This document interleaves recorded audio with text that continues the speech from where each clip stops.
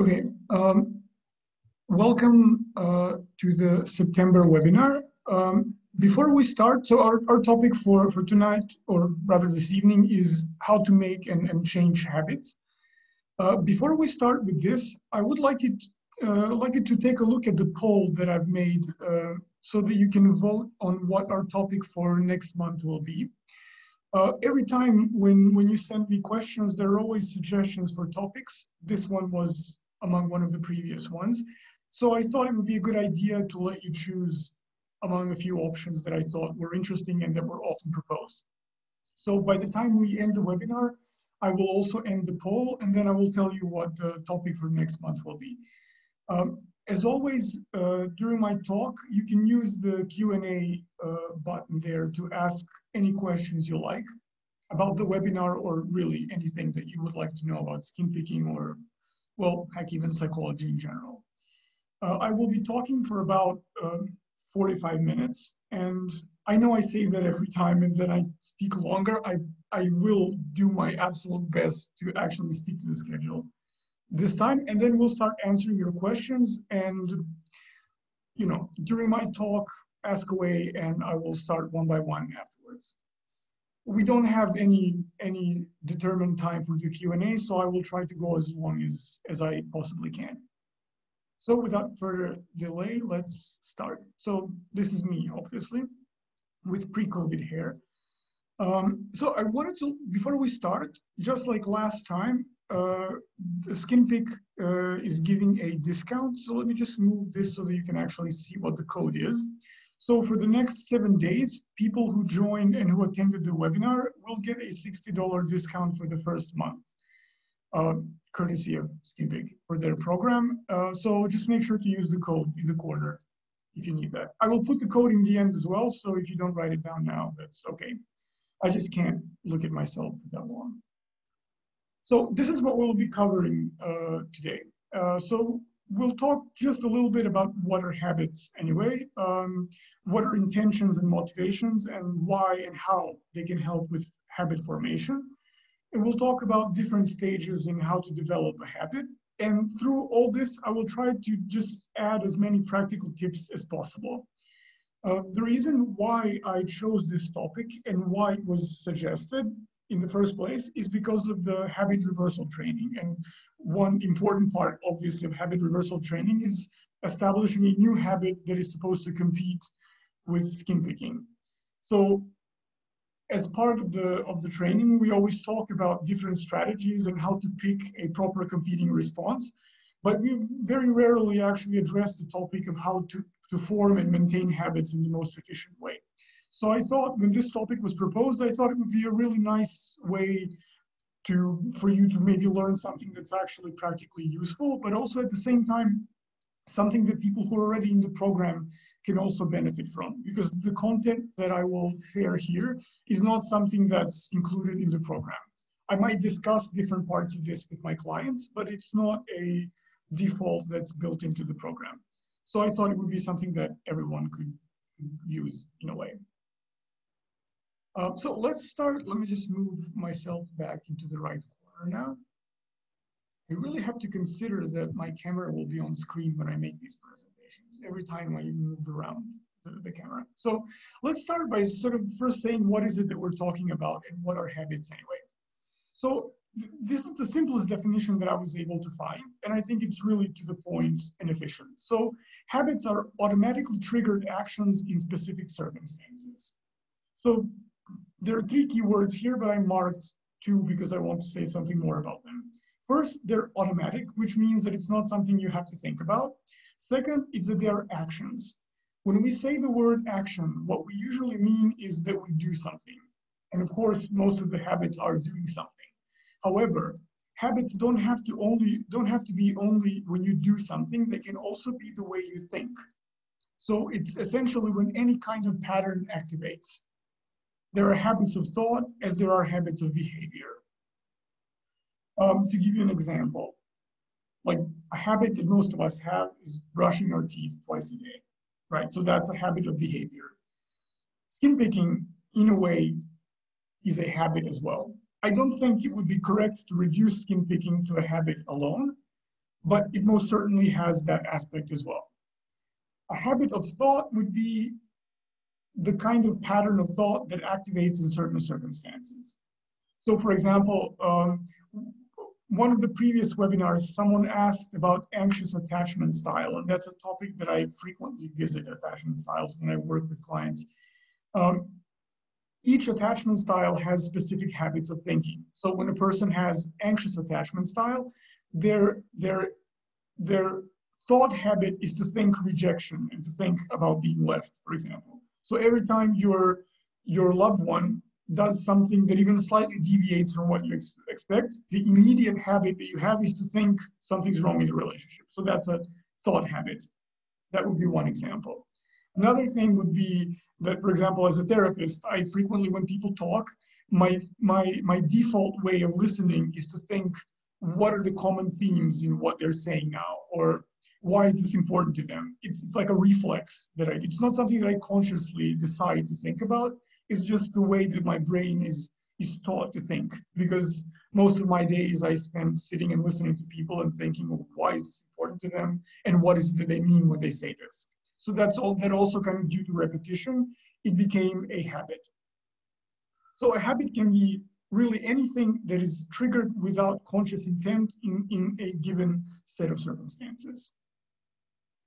One way to think about habits is like art styles. So I was thinking Monet, for example, because confession, I don't like Van Gogh very much, but so Monet was the second one that came to my mind as having a very specific style. You really don't have to be a historian of art to see a painting and say, well, this is Monet, right? His subject matter differs. Even his style sort of changed slightly over the years as his eyesight changed and of course as he became more proficient. But there's something very specific that is always the same, that always repeats itself when he paints. So that would be his habit, for example. So habits are conditioned patterns. That kind of is something that everyone can already tell. That's something that we cannot control. But when we say that it's something that we cannot control, I do have to add something here. There is a difference between a habit and a compulsion. A compulsion is something that we have to do. So we usually talk about two types of picking, like the one that we're conscious of, like focus picking, and then mindless or automatic picking. Sometimes you simply catch yourself picking.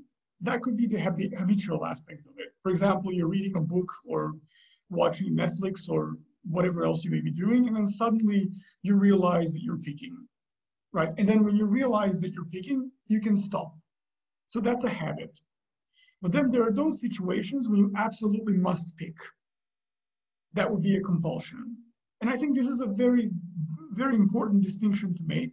And this is why I said that I think it's wrong to reduce picking to just being a habit, because it has both aspects to it. We don't control habits in the sense that we're simply not aware of them. I don't need to exert any special control over brushing my teeth because it's just something that I do. I wake up, I go downstairs, I go to the bathroom, I brush my teeth. It's something that I can stop and nothing bad will happen, and I'm not going to feel like I'm going to have an anxious attack. So that there's a very important distinction there. There's no control because most habits are simply not conscious, but it's not that we cannot control them. They're not intentional, or rather they don't feel intentional, again, because we don't control them, because they're not conscious. And they make us more efficient. So this is something that's a good side of habits. I will talk about this a little more when we get into the psychology behind habits. If this is your first webinar, then you're maybe not familiar with my obsession with this person. But if this is not your first webinar, then I suppose you were just wondering at what point is Kelly's picture going to show up. So let's ask Kelly what habits are. As always, I think he has very insightful ideas about human behavior, and he offers a perspective that most other psychologists don't. I'm going to send you, along with this webinar, you're going to receive a paper that I found that talks about habit formation from a more traditional point of view. So, and I will also present that as well, different stages in habit formation.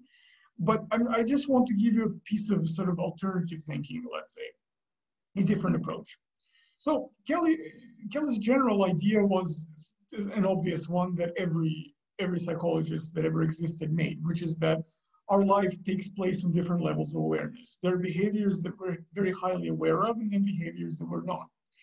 But for Kelly, this was slightly different. He thought in terms of what we can convey with words and what we cannot convey with words. And that was a very important distinction for him. So he said that our psyche functions on different levels of awareness.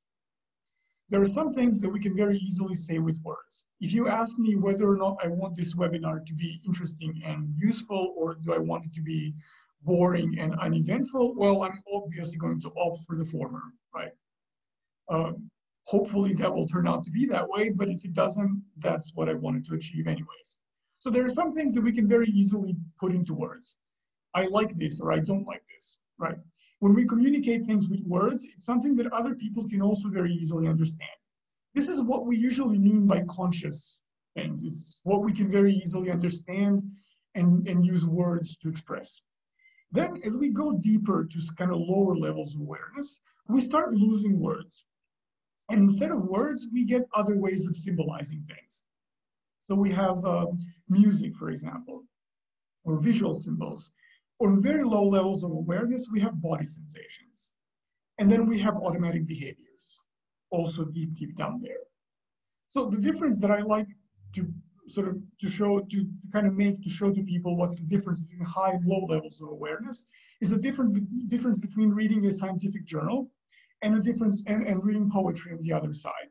When you read a scientific journal, every term that you use or read about is precisely defined.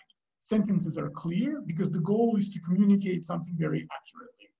When you read poetry, very frequently your intellect is not going to be helpful in understanding poetry. You can talk about different ways of rhyming or whatever else literary theorists have invented to talk about poetry, but the meaning of the poem itself is something that you usually feel. I will give you a few examples of this and then explain how this is tied to emotions in just a minute. But from this slide, there's just one thing to remember, which is that habits are those those aspects of our behavior that we cannot easily express with words. So it's something that we don't do with conscious intention. It's just something that kind of does itself in the background. So for Kelly, making things unconscious, it's not just a matter of repressing what's unacceptable, what's undesirable, what's difficult to understand. It's also a matter of a kind of psychological economy, if you will, or psychological pragmatism. The example that he uses in his book, in the beginning of the first volume, if I remember, is that breathing is a prime example of why some things should not be conscious. We can be conscious of our breathing, especially if we practice mindfulness, right? We will specifically focus on our breathing. But essentially, the process of breathing is not something that we have under our control. It is controlled by mechanisms that are not conscious. And this is very good for us because that means that we can devote a lot of our capacities to other things. A more mundane example would perhaps be walking. I really like to walk. So I will go on a walk that's like 25 miles. So that's my idea of a walk. And most of the time, I don't have to consciously decide which leg needs to go first, right? It's just something that my body does. And then as I walk, I will listen to an audiobook or just look around and, admire the architecture if there's anything to be admired, or I just look at people or do something else. But the point is that my body does many, many things, but at the same time, I cannot control any of them. I can consciously stop my breathing for a while, but then at some point my body will take over. And according to Kelly, this is a very good thing. We make processes unconscious so that we can retain a kind of high cognitive space for things that actually matter in everyday life. Imagine trying to do this webinar while having to consciously think about breathing or which muscles I need to move to open my mouth or produce a sound. It's kind of clear why, evolutionarily speaking, it is very good for things to be automatic and habitual. So whereas when you talk about skin picking, your first instinct may be habits bad.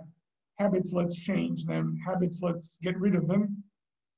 Habits are actually very good, and they structure a good portion of not only our psychological life and our, I guess, biological life, you can't really say that, but our kind of physical existence.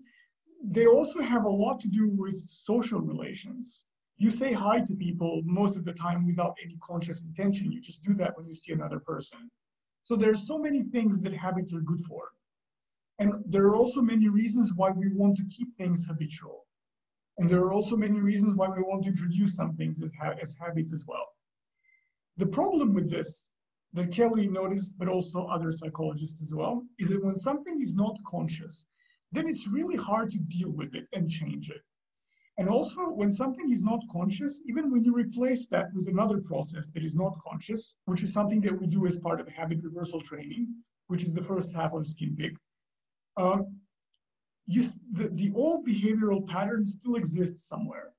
This is why we talk about competing responses and not replacement responses, right? Because we create a habit that competes with the other habit, but the other habit is still there lurking in the background somewhere. This will come in handy when we talk about habit formation, so keep that in mind. For now, just remember that habits are good because they allow us to delegate certain things while we focus on other things. So it's really like a way to have a personal assistant in your mind. So we kind of suppress things not just because they're bad or, I don't know, strange, but also because it's useful to do so. Now, because habits don't operate on high levels of awareness, when we want to change them, we cannot really talk ourselves out of habits.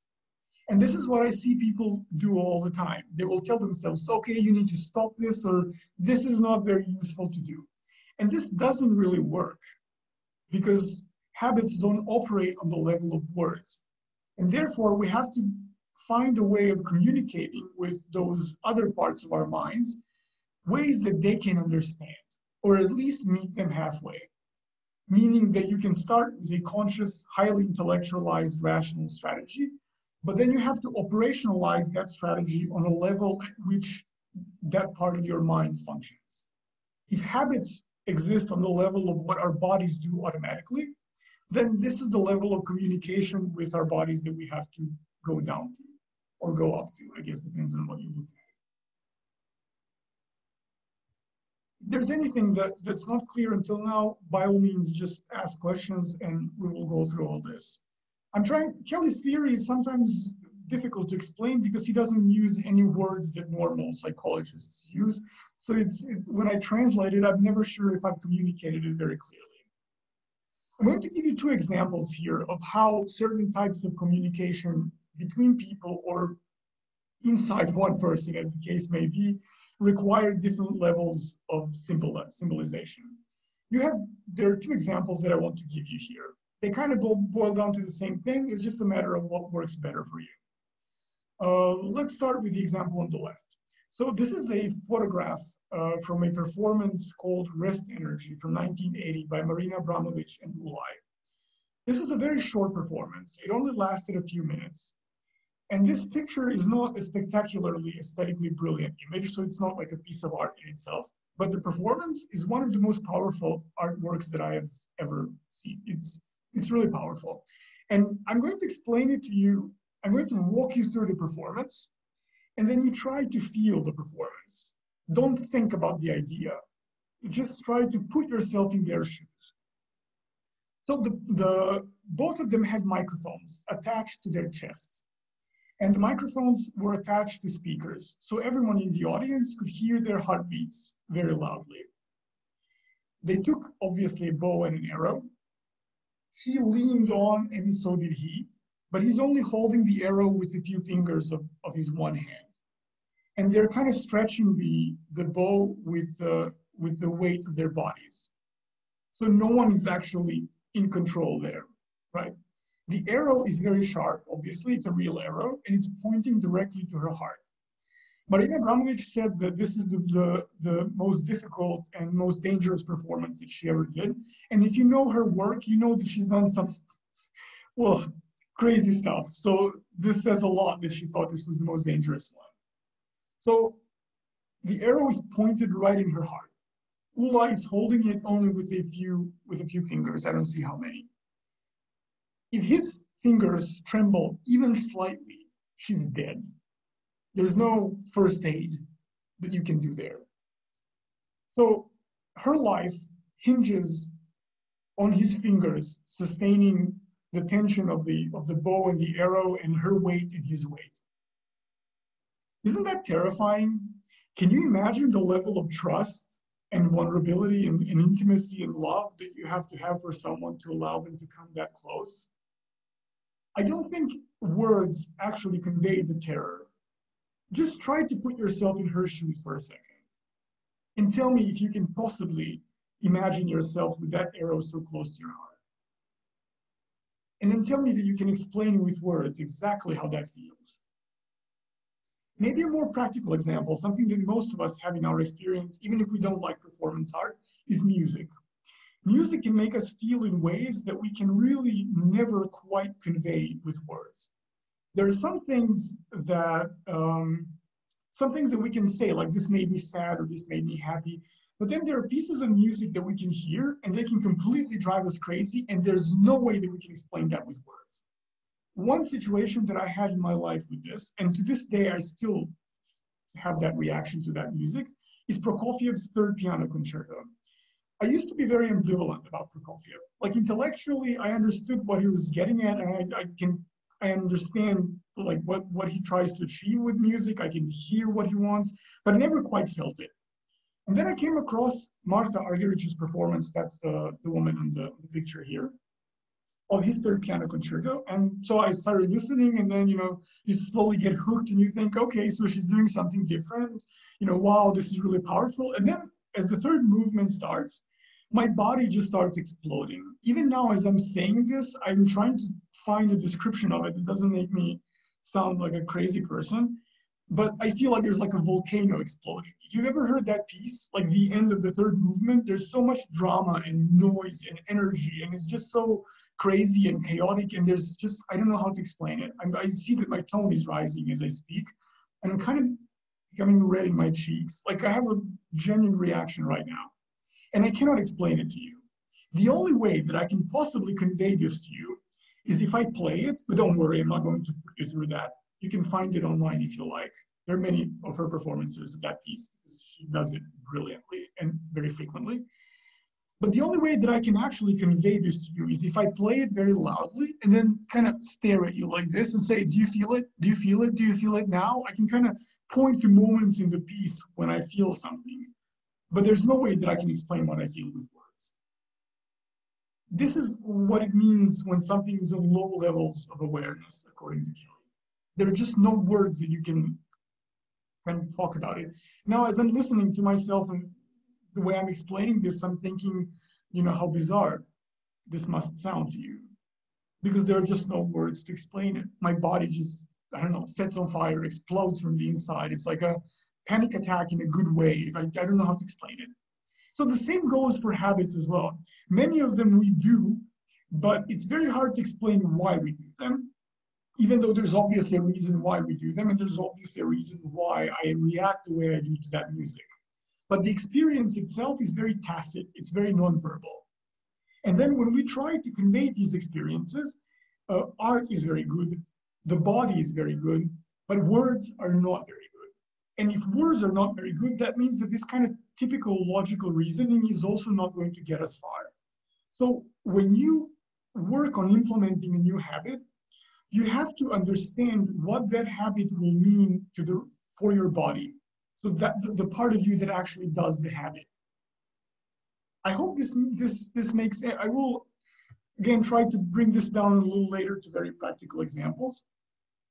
But I hope you understand my main point, which is that you cannot argue with your body. You cannot talk your liver into working properly. You cannot talk your chest into having certain sensations. You can listen, you can learn, and then you can try to use that. It's like learning a new language, basically. If I want to communicate this idea effectively to you, the best chance I have, I believe, is speaking English. But I could do this lecture in Italian or Hungarian or, I don't know, Spanish, whatever you like. But what is the chance that everyone will understand me? So I have to use the language that people understand, not just any language that I speak and that comes to my mind. So in that sense, when you also communicate to your body, you have to use the language it understands. A very good example of this is that when you play certain music, your mood changes because it's like sending communication to your body. It's like opening another line of conversation, starting a topic. I'm sure you have this situation that you just hear a song somewhere and just like this, you become sad. This is because that is a line of communication that your body understands. So that's what we have to work with. That's the level that we have to kind of go down. But when I say go down, I don't mean like I don't think it's a less sophisticated language, but I say down because it's a lower level of awareness. So now let's just go through the practicalities of how you actually establish new habits. The fragment on the image below is by Thomas Sanchez, a Cuban painter that I like very much. He paints these imaginary metaphysical landscapes. And he's also one of the painters whose habits I recognize very easily. Even when I've never seen the painting, when I see it, I immediately recognize the style. So there are three main phases in the process of habit formation. The first stage is initiation. In many ways, this is the most important stage, and you will see why. Then there's the learning phase, and then there's the phase of stability of the habit. This is not a phase in which you can be lazy and not do anything, but it is a phase when you don't have to try very hard to establish a habit. It's a phase when you actually maintain the habit. And I will also mention a little bit when we get to that part, why is this important to consider? Because most people, when they will go through initiation, they will go through learning, and then they will say, well, okay, so I've done it for, I don't know, 10 weeks, 60 days, whatever current number they will find online, and then, or they will just have the feeling that it's now an established habit, and then the habit will go away because they're not sort of maintaining the habit properly. Fortunately, we have to maintain those. So let's start with the first phase. So it's initiation. In this phase, we have to make sure that we have a proper intention and proper motivation to establish a habit. When I'm talking about intention setting, I don't really mean anything particularly new agey. It's a very practical thing.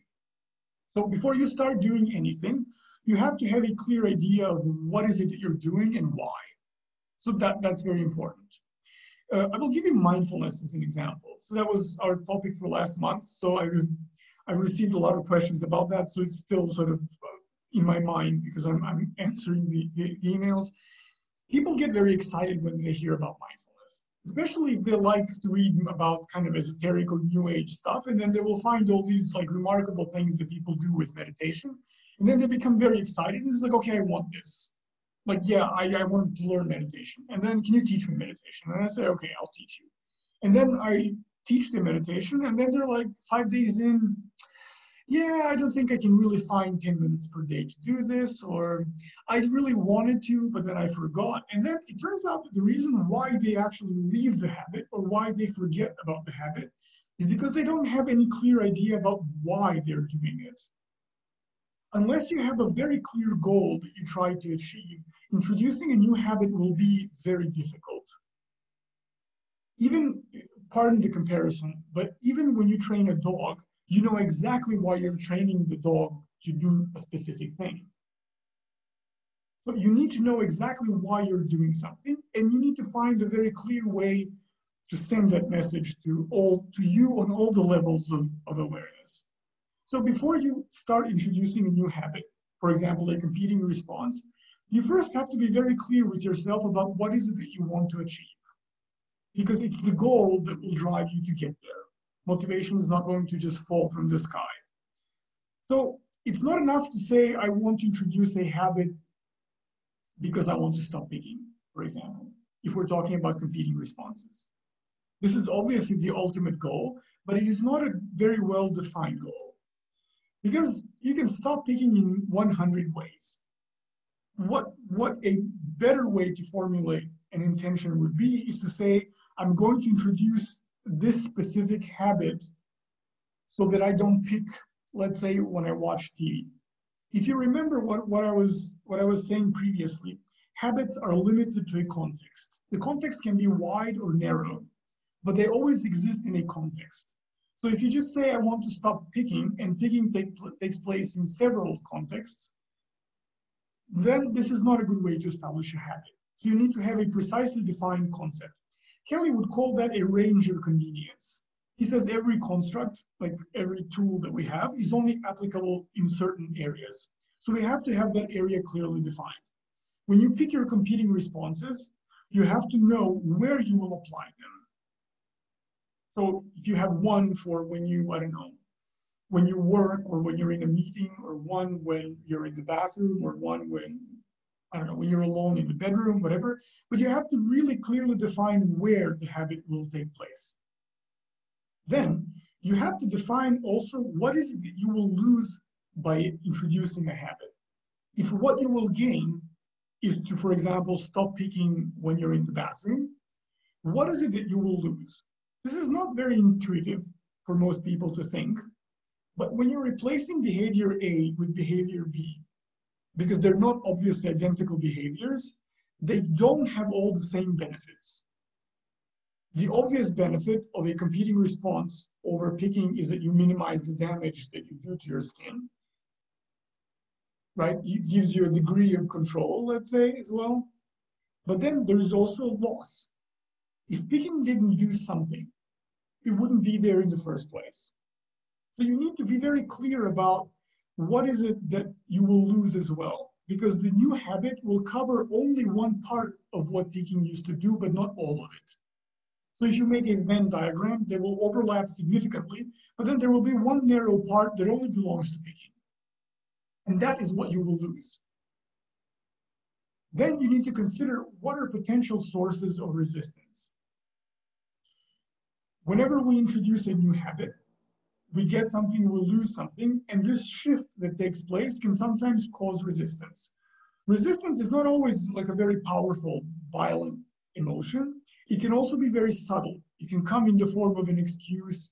It can come in the form of you giving yourself permission to just skip that for today. Very frequently, when I do the first part of the program, when we're in the habit reversal stage, people will say things to me like, well, I gave myself permission to pick yesterday because I was very tired. That's a point of resistance, because you had the choice to apply the new habit or to resist applying the new habit, and you chose to resist applying the new habit. Resistance is a normal thing. It's a way for our psyche to protect itself. Our psyche is very lazy in that sense. It will only change when it has to. So in that sense, resistance is a normal phenomenon that happens all the time, not just when it comes to introducing new habits, but for anything. Especially if you're a grumpy person, like whatever new thing that people suggest, your impulse might as well be to say, well, no. But then when you give it some thought, then you realize that it's not that bad, and then you kind of give in. We see this on a personal level, we see this on the group level, we see this even on the societal level. Like a very obvious example of this is when you look at polling for gay marriages, for example. When they were first legalized, or when the initiative first appeared, they were not very popular. Then over time, as people kind of habituated to the idea, the support grew, and now the support is quite high. And this is not because gay marriages changed in some way. It's just that as they became more common, as people got the chance to explore what this means and what the implications are for this, their resistances melted away because they could see that some of their fears, some of the threats that they felt, didn't really come to pass. And the same goes for also individual level. When you introduce a new habit, there will be resistance to it, but as you sort of slowly explore the resistances, they will melt away. But you have to zoom in on them and really, really study them. You have to be aware of them. Sometimes we can predict them, and when we can, we should. So when you plan a new habit, you should always factor in what might be potential source of resistance. If there are some of you that are advanced in the program right now, so session 6 has one worksheet that deals specifically with what will stop you from achieving your goals. So that's something that we also talk about in different contexts, but this is very important to think about. If you do journaling, this is a great thing to journal about before you actually decide to create a competing response. Because that way you can see what goes on in your psyche, what your reasons for change are, what your motivation is, and how much of it there is. And then the last part that you have to do in the preliminary stage, it's to kind of devise the exact mechanics of the new habit and precise ways in which it will be embedded in a certain context. Because remember, we're supposed to make behavior automatic in a certain context. It means that it has to be simple, or at least simple enough for us, because what's simple will obviously differ from person to person. And then it has to be easily embeddable, and it has to be easily put into practice. I don't want to make up words now. What does this mean? If we're talking about replacing picking with a healthier habit, that means that you already have a set of behaviors in the very act of picking that your body has automated already. Let's say if you pick your face, that could be the movement of your hand towards your face. So that's something that you already, especially if your picking is mindless a lot of times, so that's something that's already automated. So that's one behavior that you already have as a habit. You can take advantage of this. When you introduce a competing response, you can make sure to utilize this part and then just add something to that. So instead of picking, you will, I don't know, fix your hair. If that makes any sense to you. So the motion is quite similar, but it has a different finish. If you're picking your feet, for example, which is also very frequent, that means that your legs have to be in a certain posture. If you're, hypothetically, if you're picking while you're reading a book, that means that your arms, or at least one of them, has to be close to your feet, and your feet have to be in a certain position. That means that you may be sitting in a habitual way. Pay attention to that. And then devise a very specific way, like you can literally write it down as a series of steps, what this new habit will entail. You can try it out as well. Because sometimes what you intellectually imagine is not necessarily something that your body will accept as easy or intuitive. So when you figure out what the competing response might be, just try practicing it a few times and see if it seems natural. It's not going to seem entirely natural since it's obviously a new behavior, but what you can do is see if it seems too artificial. Maybe that's a better way to phrase it. So let me give you an example. You have a spinner ring here, which is something that people often find to be a useful competing response. And you have a worry stone. They do the same thing. You put the ring on your finger, and then you spin it with your hands, and you can use this, hold it in your hand, and then just rub it with your finger. So basically, the principle is the same. And yet, when people try them out, spinner rings work perfectly for some people because they're very convenient. When you put them on your finger, you just carry them everywhere, and you always have a competing response. For some people, they absolutely do nothing. For some people, worry stones will do the job. For some people, something else might have to do that will kind of engage their entire arm. So you have to try out and see what feels most natural to your body. To know what feels most natural to your body, guess what? You have to really see what your body's feeling as you're performing the action. So all this is why I said that the initiation phase is the most important one, because this is a lot of work. Like even just going through this slide took a lot of time, and to actually deal with all these things will take time. So be patient and don't rush.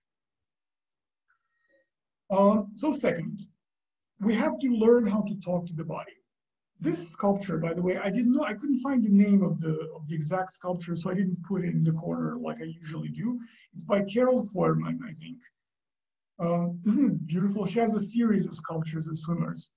It's really, really beautiful. And if you ever saw them in person, they're completely mesmerizing.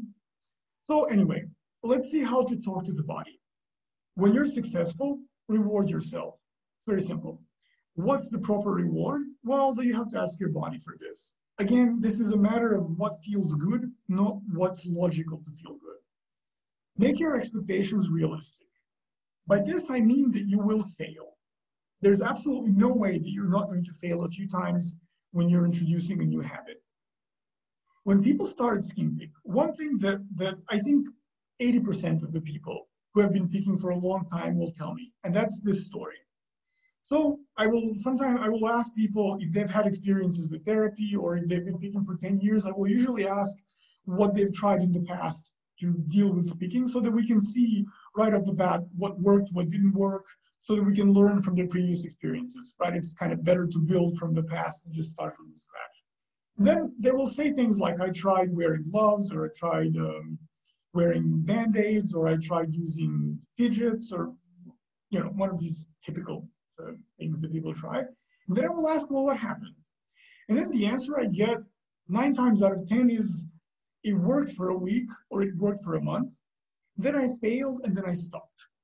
It's almost like once the response doesn't work, people get demoralized very quickly. And this is because on some level, again, maybe not consciously, they expect to succeed immediately. And think about it. If you've been picking for 10 years, aside from the psychological layers and what it means and what it does, just think of it on a very superficial level of having the same habit for 10 years. Why on earth would you expect that habit to disappear just because you started using a fidget? So we all fail. Introducing a competing habit is a long-term process. So you're not playing one game. That's like the league competition, what you're doing. You don't have to win every match. You don't have to win every point. You have to know that you will fail. Perfectionism is almost guaranteed to make you feel horrible. So you have to factor in failure. And then you have to find a constructive way to look at failures. I like to look at failures as questions. This may not work for you, so feel free to find whatever works for you. Like what's the most useful perspective of failures? But I like to see them as questions because I understand them as my psyche telling me, you didn't cover this. Think about it a little more. If you fail because you're tired, that's something to think about. How do I get this tired without noticing? If I've noticed that I was tired, why didn't I actually do something to rest? So every failure is a chance for you to learn. Sometimes it's because you didn't choose an appropriate response. For example, if you choose to hold the remote control in your hand, well, if you go in a meeting at work, of course you're not going to have a competing response. That's an obvious flaw in the plan. So you have to go back, split the habit into 2, and then find a better solution. But if the answer is something like, well, I was very angry, and then I gave myself the permission to pick, for example, well, that's a more complex question. That failure requires you to go in a little bit deeper and see why is it that anger is a justification to pick. Like, what is it that picking does for anger that the habit you're trying to replace it with doesn't? Why is it that picking will make your anger somehow better and rubbing a worry stone wouldn't? Does that mean that for some situations you might need a more intense habit or a different way to cope with emotions? Again, it will be a different answer for different people. But if you see failures as an opportunity to learn something about how your mind works and how your body works, then it's not really a failure. It's a setback at best, but it's not a failure. You have to be patient because how much time you need to implement a habit is very different. And it's obviously different from person to person, but it's not just from person to person, it's also from habit to habit. Some habits will take a long time. To give you my own example, because I realized as I was debating the format of the webinar, I didn't ask any clients for permission to share their examples. So I'm giving you very abstract examples, and I can give you personal examples. So one example of a habit that I had a very easy time establishing was morning meditation. When I realized that, like several hundred years ago, when I decided that I want to meditate and I want to do mindfulness regularly, I just said, fine, I'll just sit every morning. I knew that it's easier to establish a habit if you attach it to something that already exists. So I said, I'll just do meditation after I wake up and before I brush my teeth, because I could put my meditation cushion on the way. I can just sit and then continue with my day. It was very easy. I never had any major setbacks. But then at one point, I decided to establish my meditation as being twice a day. And then the second meditation in the day caused me a lot of problems because I have a clear morning routine and there was really a very specific context that I could embed my habit in. So it was very protected, cushioned, it was very easy to do. But then the afternoon one or the evening one was very difficult. If I do it too late, I'm very tired, and then I'll tell myself, well, you're just going to fall asleep meditating anyway, so you just might as well skip it and sleep. If I do it too early, I will feel kind of too pent up and stressed from work, so I will not have a very easy time of kind of sliding into the meditation. If I do exercises before, I will spend too much time, then I'll eat dinner, and then again, I will fall asleep easier because I will eat. There's this organizational mess. And then I realized one thing after failing endlessly, which is that my afternoon schedule doesn't allow me to have a precise time, and that I have to introduce a flexible habit. And second of all, that a part of me actually doesn't want to do meditation right after work. I actually should be, and I am doing it now, but it took me a long time to break down that resistance. A part of me really didn't want to go deep into my mind after listening to other people's problems the whole day, because I realized that I need to set better boundaries between work and my private life. So the question of resistance and failures to establish a habit actually led me to a wider point, which is how much of the content that I'm exposed to during the day when I work with people, how much of it do I just carry over in my day? I obviously don't want to, which is exactly why I resisted meditation. But that was not me dealing with the content and learning how to draw boundaries. That was just me ignoring my own psyche. Kind of like when people avoid anger and then pick, because they actually don't want to sit with the anger and understand the anger. So what I had to do was take a step back and deal with this bigger topic before I could go back and find a way to embed the habit in my routine, which is what I did, but it required me to fail. And so you have to be patient when you fail, because you have to kind of keep your composure and distance so that you can analyze the situation and learn from it. Be precise. Like I said before, vague habits don't yield results. So you can't say, I will meditate sometime when I wake up before I go to work. That's not a very good way to establish a habit. The way to go about doing that is to say, I will get out of bed, meditate, and then proceed the rest of my day. So what I did, for example, for this, something that worked for me very well, was that I bought a meditation cushion and I put it right next to my bed. So that literally the first thing that I do when I wake up is sit on the bed and then slide down onto the meditation cushion.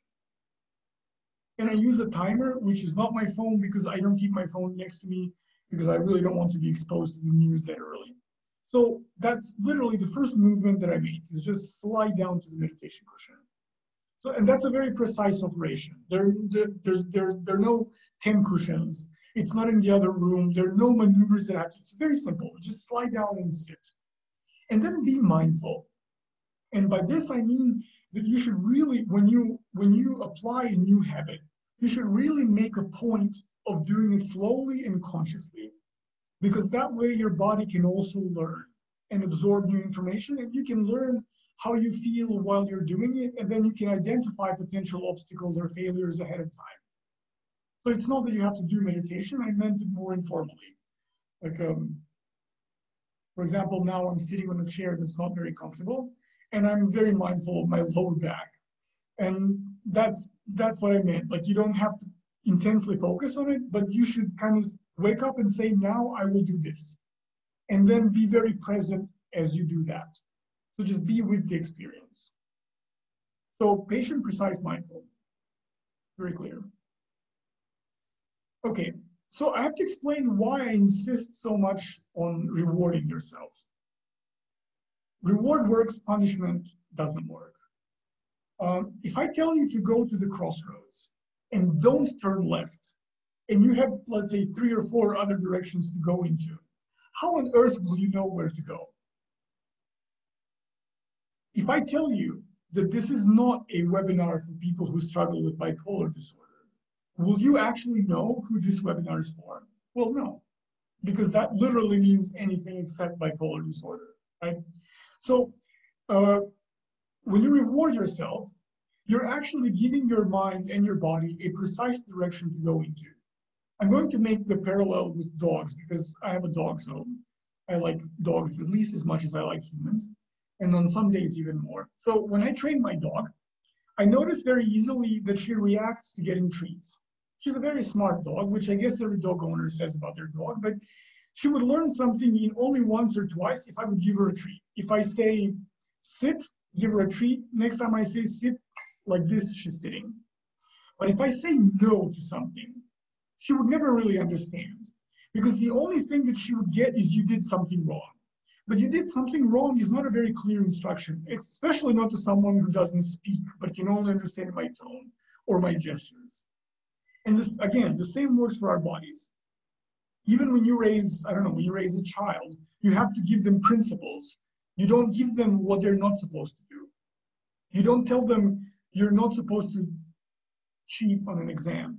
You tell them you're supposed to work hard. So we have to give them positive instructions. When you punish yourself, it's a negative instruction. It's just not this, or not that way. So not useful information. Eventually, you might actually understand, but it will take you much longer. If you give yourself positive instruction, the connection between the behavior, the reward will be established much faster. Again, I have to reiterate this point. And I kind of also wanted to find an excuse to show you this image because I love this monument. It's so impressive. Resistance is information. Failure is information. Anytime that something goes wrong or something is unplanned, that is your chance to learn more about how to be more efficient and also more about yourself. Sometimes resistance can reveal really very deep things, because my resistance towards establishing an afternoon meditation practice actually told me something very important and taught me a big lesson, which is if you actually want to retain your sanity and be a therapist for a long time, then you have to draw these boundaries, because you cannot run away from your brain. That's just not a viable way to live. It's not sustainable. So my resistance might have seemed minor, like, let me do it after I take a shower, or let me do it tomorrow, or I'll skip one day. But behind it was quite an important story. And then stability. After you sort of mindfully and intentionally introduce the habit and work on it, you will notice that over time, it will slowly become your second nature. First thing, do not rely on numbers that you find online.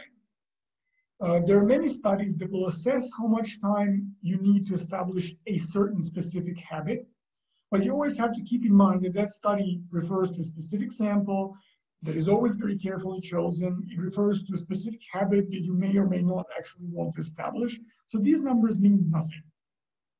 Some habits you will establish very quickly. Some you will need a lot of time.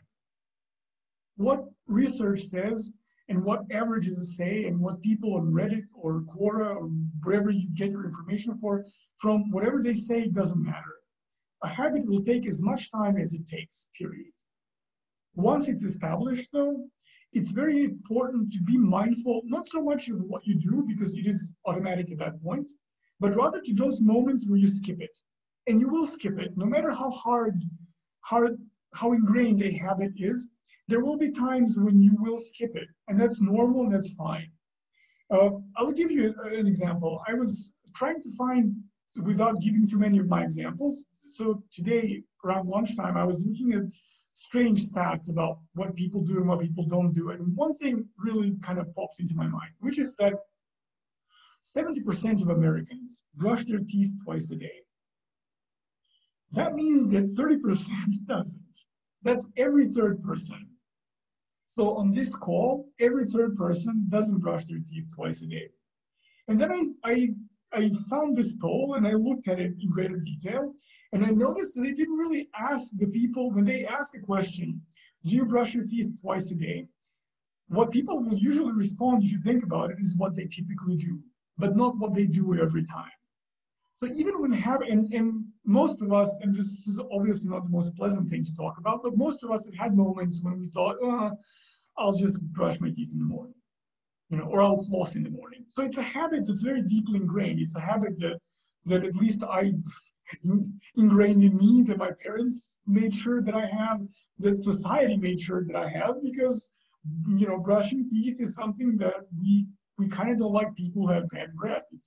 It's a big social no-no. So there's a lot of pressure to make that a big habit. And even with all this pressure, 30% of the people don't have this habit, and even those that do sometimes don't do it. So we're not machines. We will sometimes make mistakes. But when you're making a habit that is supposed to replace a habit that has been present for 5 years or 7 years or 10 years, you have to be very, very mindful about these moments when you say to yourself, nah, I'll do it tomorrow. Obviously, when we talk about introducing a habit, you're not only going to do whatever behavior you're replacing picking with, you will not do it only when you have the urge to pick. You will do it in the context, because we're trying to establish a habit. The context is not the urge arising. The context is me being, for example, at work, because my office is my context. So I will introduce it as a habit independently of the urge to pick every time I'm in that context.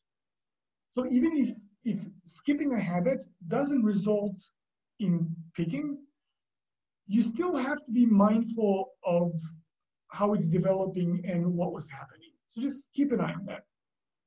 If you journal, again, journaling is a really good way to track these things.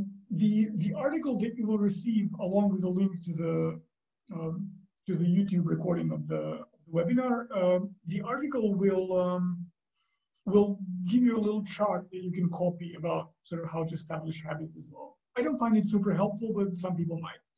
And also be very attentive when your environment is changing and when context is changing. If you're traveling, that's a very high risk situation, and there's a very good chance that you will slip. You may think it's not a big deal if I just don't do something for 5 days, but 5 days will be 7 days and it will be 10 days. So it's very important to assure that when you travel, you kind of take your habits with you. So plan ahead. Plan if you need space to meditate when you travel, or if you need a specific environment for your competing responses to work. When you're booking your Airbnb, pay attention to this. So you have to be very proactive about maintaining habits. And then as habits are established, you can stack more habits on top of them. I gave you the example of mindfulness along with my morning routine, for example. When you have a habit that's already well established, then you can insert habits, you can add habits on both ends, you can enrich the habit in your lifestyle with more of them. So also one good place to start when you're establishing new habits is to see the context you're in. What routines you already have established. If you're at work, for example, you probably have some daily meetings or some things that you do at the same time or a similar time. That's a really good starting point to implement more habits. So that would be everything that I have to say for today. And now we will go on to the Q&A portion. So before I go on, I'd just like to say a few words very quickly about SkinPick, since there's allowing us to have these free webinars.